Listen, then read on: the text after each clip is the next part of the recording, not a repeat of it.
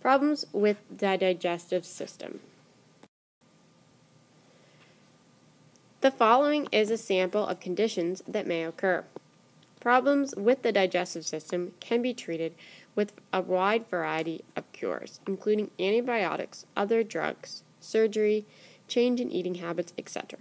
Some problems may be acute, where the symptoms appear suddenly and worsen quickly, or they may be chronic, where there is frequent and continual symptoms. Heartburn. Acid from the stomach goes into the esophagus and burns the cell. Antacids are used to reduce the effects.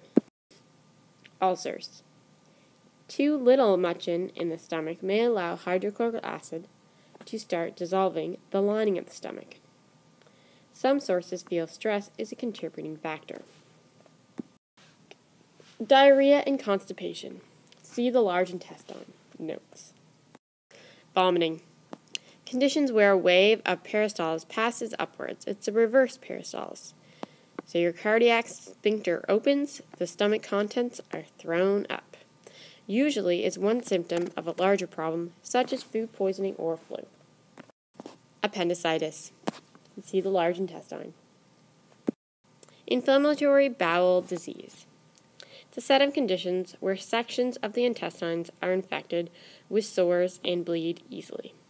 Symptoms include abdominal pain, cramping, fatigue, diarrhea. Is diagnosed most frequently between the ages of 15 and 25 and 45 and 55. A common IBS would be Crohn's disease. It affects any part of the digestive tract from the mouth to the anus. Colitis, which infects the large intestine. And ileus, which is an infection of the ileum.